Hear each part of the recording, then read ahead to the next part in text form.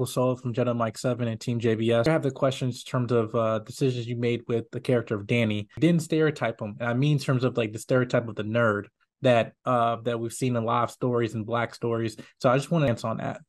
I think Dwayne was really, as most writers do, he wasn't trying to create archetypes. He was really trying to create a profile of real folks that he knew and came up with in Chicago in that era. We're always trying to hone and create three-dimensional characters. So I think it was a collaborative effort that we wanted to make sure that even in addition to race and culture, just every character felt like human and real and was not playing into a stereotype, which is really at the heart of what we try to do at Bassett Vance and what we ask of our creators, but is also just good storytelling.